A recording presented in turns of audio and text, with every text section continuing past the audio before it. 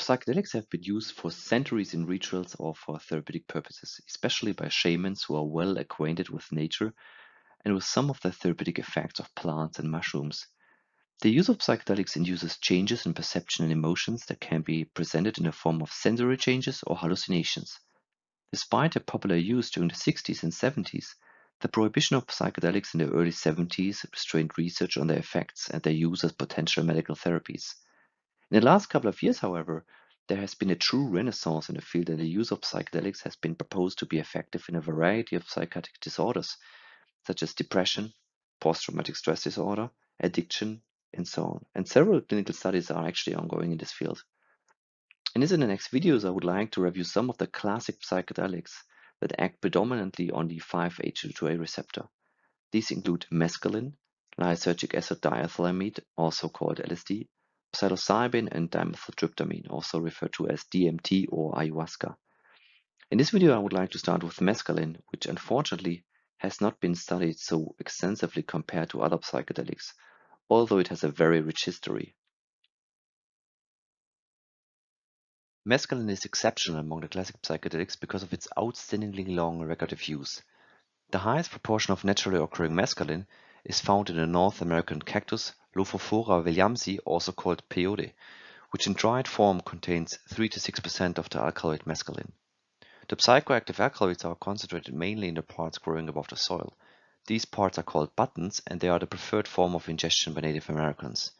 What is quite fascinating is that mescal buttons have been retrieved from excavations at 2 archaeological sites, one from the so-called Shumla Caves in southwest Texas and one from shelter CM79 in Coahuila, Mexico. Scientists determined the radiocarbon ages of these peyote samples and determined them to be roughly 5,200 and 800 years old. Another research group was even able to extract mescaline from these samples. These findings strengthened evidence that Native Americans recognized the psychoactive properties of peyote already roughly 6,000 years ago. The other major natural source of mescaline is the South American San Pedro cactus. Also here, the historic use is documented through steel and ceramic vessels of the shaving cultures, pre-Columbian civilization from the northern highlands of Peru, dating back 2,500 years.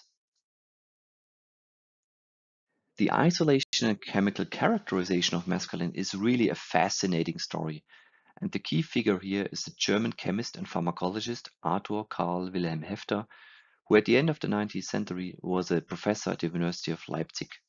Now, in order to understand the chain of the events that ultimately led to the discovery of mescaline by Hefter, I really dug deep into the original literature, and I must say I found it super confusing at first, since back then different names were used for different types of cactus, and especially the Lophophora genus was the subject of significant taxonomic confusion. In any case, Arthur Hefter himself wanted to better understand the components of the different types of cactus, so he analyzed all the cactus samples that were provided to him by different researchers to find out what the real peyote was. Now, in 1894, he started off analyzing samples from Anhalonium fissuratum. You can actually see a drawing of the plant that he used, from which he had quite some amount. Nowadays, we know that Anhalonium fissuratum is false peyote and it does not contain mescaline, and this was confirmed by Hefter, who isolated an alkaloid from this cactus that he called anhalin. Unfortunately, Hefter's empirical formula for anhalin was wrong, and 12 years later, in 1906, a chemist called Leger independently isolated the same alkaloid but called it hordenine. It was only Ernst Späth, and I will come to that later, who showed that anhalin and hordenine were identical, and he also proposed the correct molecular structure. In the same paper, Hefter also described another cactus that then in that time was called Anhalonium williamsi, nowadays called Lophophora diffusa, from which he isolated an alkaloid that he named pelotine. Interestingly, also for pelotine, Hefter originally assigned the wrong chemical formula, but corrected it in a subsequent paper. It turns out that Hefter also had some real peyote at hand, but due to the scarcity of the raw material and the isolated alkaloids that he was able to obtain, he was not able to do a thorough analysis. Now, in 1896, Hefter made a decisive breakthrough when the company Park Davis donated 1.37 kilogram of real peyote to Hefter. With the material shortages being solved, Hefter now isolated and assigned the correct chemical formula for 4 different novel alkaloids, 3 tetrahydroisoquinolines that he called anhalonidine, anhalonine, and lorphophorine, and the fourth one, the phenylethylamine, mescaline. At the time of the isolation, Hefter probably did not realize that he had finally isolated the long sought for philosopher's stone. The fact that he had discovered the magic quintessence of the peyote cactus would only be proven in the course of a whole series of self-experiments that he documented in his 1898 paper. Now, this paper from today's viewpoint can actually be regarded as a true classic in psychopharmacology. Hefter investigated the behavioral effects of the various alkaloids that he had isolated from the different cactus in a variety of animals, including frogs, cats, rabbits, and dogs. He started off with pelotine, and this nice graph here that I took from a really cool review on the alkaloids from false peyote, you can actually see the reference at the bottom. This shows you how detailed he investigated the pharmacological effects of the different alkaloids. In any case, after having conducted extensive animal testing, Hefter finally took pelotine himself, and he reported that pelotine was devoid of any hallucinogenic properties, but showed noticeable sleep-inducing effects at 50 to 240 mg per os, so after oral administration. Interestingly, Hefter's reports on the sleep-inducing properties of pelotine in humans prompted others to investigate the compound in a clinical setting. I don't want to go into the details here, but in the subsequent decades, pelotine was tested in dozens of humans, eventually even in kids. In 1934, Krüger tested pelotine in 75 children aged up to 12 years old, and she reported pelotine to be, quote unquote, well-tolerated sleeping aid, lacking any immediate toxic effects, and that this compound could lead to a valuable sleeping aid for children. To be honest, find this still a bit crazy, but what I found quite interesting is that the material for the clinical studies was provided by Böhringer Waldhof. Since I was not aware of Böhringer Waldhof, but only of Böhringer Ingelheim, I dug a bit deeper and found that C.F. Böhringer und Sohne had a site in Waldhof, which eventually became Böhringer Mannheim and is nowadays, of course, part of Roche. Anyways, coming back to mescaline. After having isolated the major alkaloids from peyote, he now wanted to single out the specific alkaloids responsible for the psychoactive effects. Now, to that end, Hefter thought it necessary to get a first-hand experience of the effects of the cactus as a whole. So, in 1897, he ingested mescal buttons and he experienced quite an intense trip. He described wonderful color apparitions, visions of the beaches of Nervi, so in Italy, where he took some vacation many years ago, and the loss of sense of time. Now, being a chemist, he next tried the resinous substance, which basically was everything but the alkaloids, with no effects but a slight headache and weariness that ebbed away after an hour.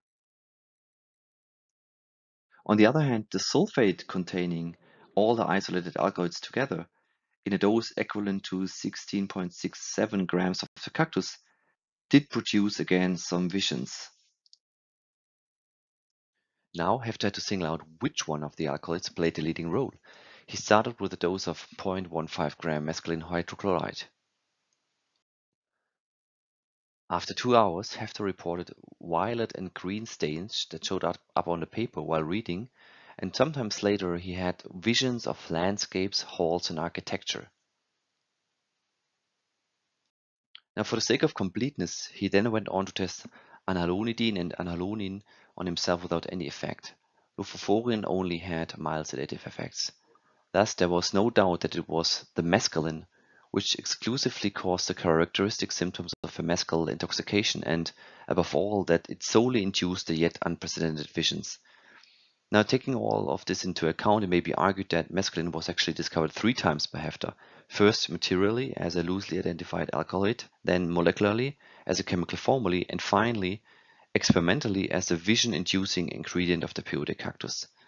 Last but not least, Hefter predicted that thankful opportunities would lie ahead for physiologists and experimental psychologists, which actually turned out to be true. Of course, after Hefter's seminal work on mescaline, one puzzle piece that was still missing was the structural elucidation and chemical synthesis of mescaline.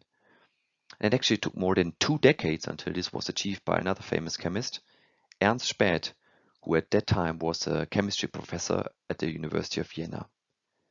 Späth's seminal paper from 1919 is really worth a read.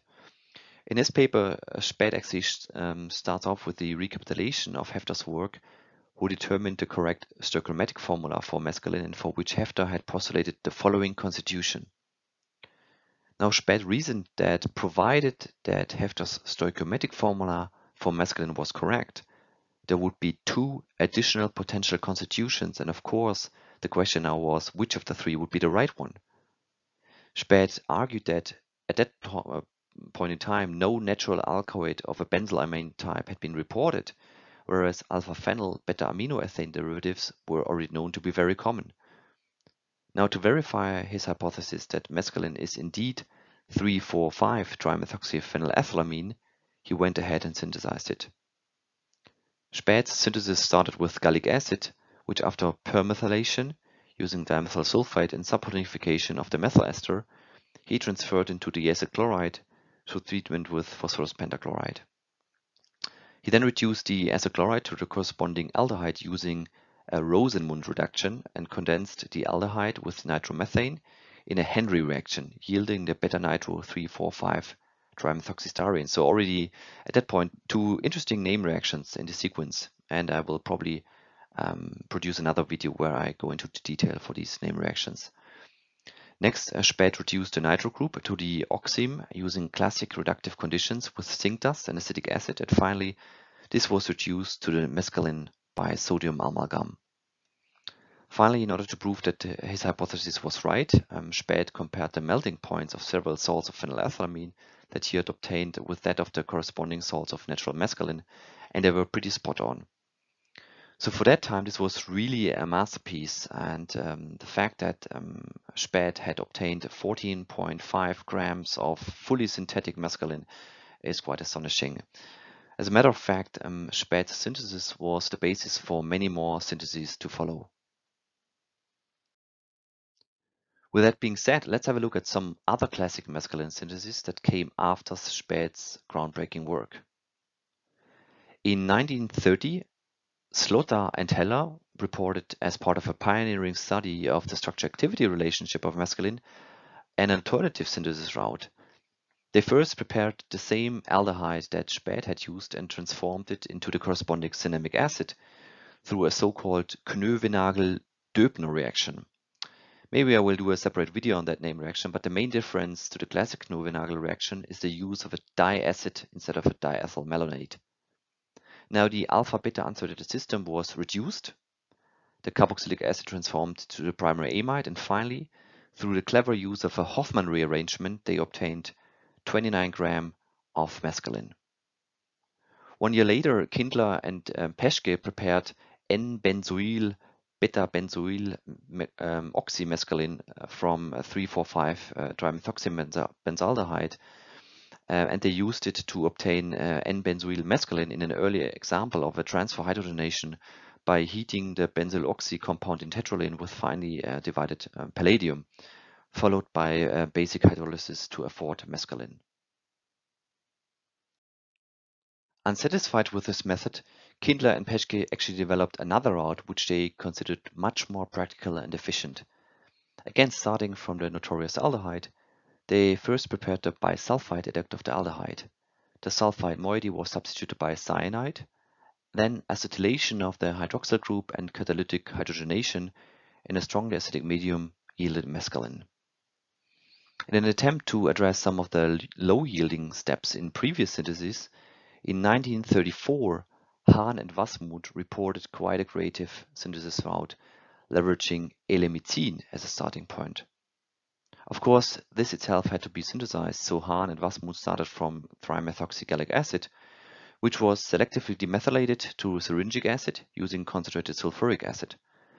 Methylation and alkylation of the free phenyl yielded the 1-allyl pyrogalol 3,5-dimethyl ether, which was ready for a Claisen rearrangement, followed by a cope rearrangement to afford ilimethine. So again, quite an interesting step, and I will follow up with another video.